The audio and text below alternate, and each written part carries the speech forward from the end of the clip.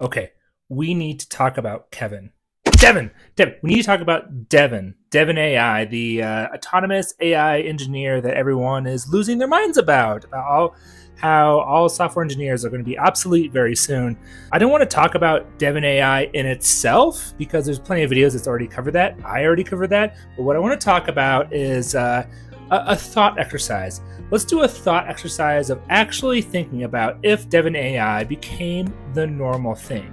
And what I want to talk about is the security concerns, and there are a lot of them. So for those who are just getting into this video or are unfamiliar with Devin AI, it's this new innovation where there is an AI agent that can run its own console, it can check in its own code, it has its own IDE, and it has its own browser, and it should do whatever task you ask it to as a software engineer. And then it just kind of runs off and does the work. And it sounds pretty amazing, but there's a lot of things that you got to think about.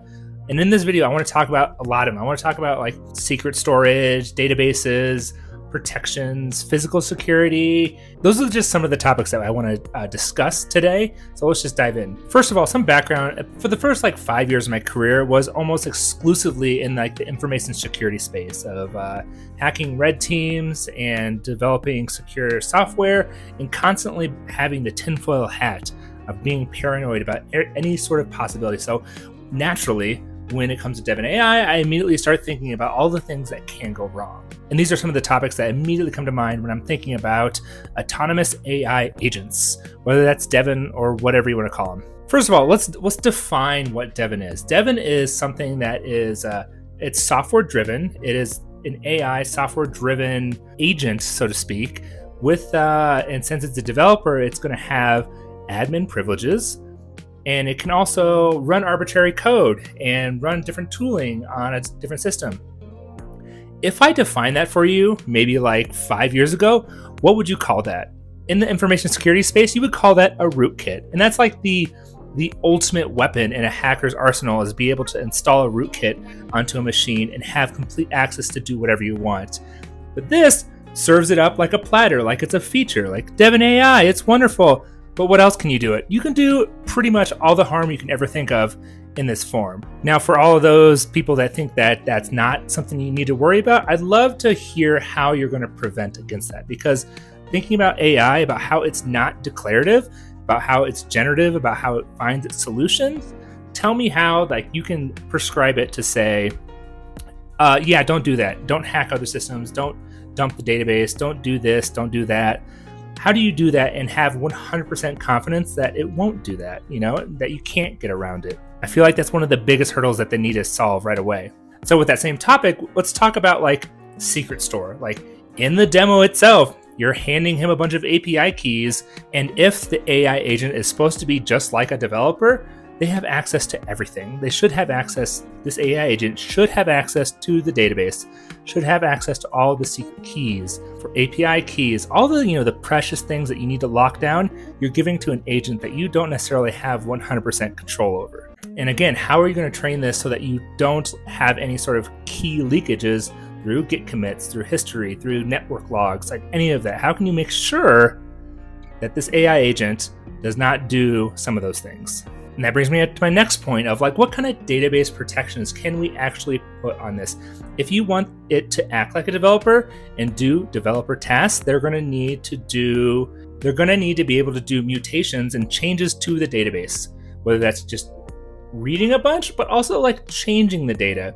So just one little slip up of a command then could have repercussions of prompting it to drop a table. How do you know that a typo won't cause an entire table to be dropped? With the idea that there's some miscommunication between the operator, the person giving Devin the instructions, and Devin being like, sure, I heard you say drop all the tables. Boom. There's going to have to be some serious considerations about how you're going to have safeguards around the database and sort of those kind of actions.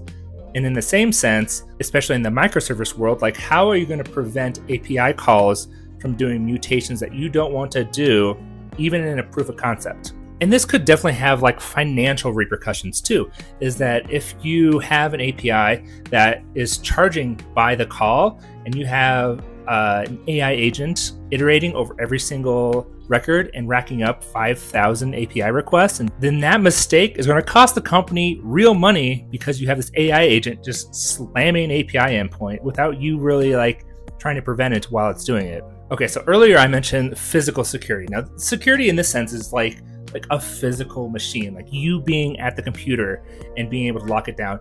Typically, not many people have to worry about that. You have like encrypted drives, you have logins, you have two-factor authentication, all that kind of stuff. But another layer of security is the idea of security through obscurity. So if someone was able to jump onto your laptop at a coffee shop, if you just left it open and unlocked, there's not much damage they could do, because before they can do anything quickly, they would have to know how your system is set up, what your data modeling looks like, how your databases are set up, where are the social security numbers, those kind of things to do real damage before they can really run off and do much. However, if in the future we have these AI agents that are at the ready for any sort of machine, and someone goes through this situation where they walk away from their laptop in a coffee shop and someone jumps on, they just pull up Devin and say, run a database query, give me all the social security numbers, and then send it to this address, and he'll run off and do it. Because as far as Devin is concerned, the AI agent, you are a trusted person because that's coming from your machine. You have the keys to Devin. So if a bad actor came up and did that kind of request, Devin would do it in a second. You wouldn't have to know anything about the system. You would just get the data and have it shipped off into the internet land right away. And many of you may think that like the coffee shop scenario is too hard to believe, or it's not like really a real risk. Then you have to also think about not just a bad actor, but how about like a disgruntled employee? So if you had someone, a developer that hated his job and was treated unfairly in his or her eyes, and they wanted to get back to the company, what would stop them from just running command for Devin to do a bunch of destructive actions? That's an easier lift to do something so horrible than it would be to plan, run queries, really go through the process of what it would take to do these bad actions, when you can just say, hey, drop all these tables. Hey, download all this data. Or even if you disagree with what the company is doing and you just say, hey, Devin, download all these PDFs and send this off to this reporter so that they can have access to everything. Yes, an AI agent or Devin is going to make you able to do things much faster and maybe even better in some scenarios, but that also means bad stuff can happen much faster and much quicker. And the idea is, how on earth are you going to put in safeguards so that the LLM behind this AI agent is doing the right thing? Because nowadays, I imagine a lot of you have already played with GPT-4 and everything, but there are easy ways to get around sort of different safeguards. You can get around copyright infringement. You can get around certain tasks of like talking like a pirate. It's not that difficult to do prompt injection and prompt chaining to get what you want done. Those kind of attacks and circumventions need to be thought of before this can actually hit like a production, like corporate system. If you don't have 100% trust in your AI agent, then that's going to be a huge problem, because you don't know exactly how it's going to react when given certain things.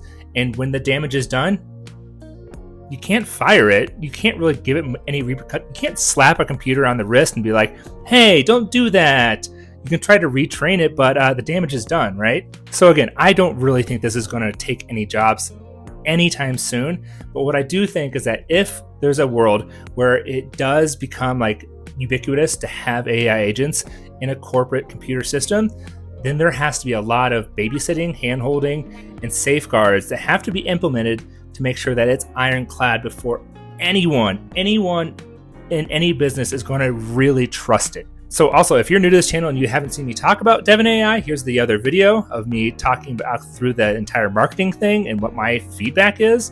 Also, if you think I'm just a complete nut job, say so in the comments. We'll start a discussion. I reply to all the comments, whether it's good or bad for my own mental health, but I want to interact and talk about this, and I have been a lot for the past couple of days. So let me know what you guys think, and I'll see you around for the next one. All right, bye.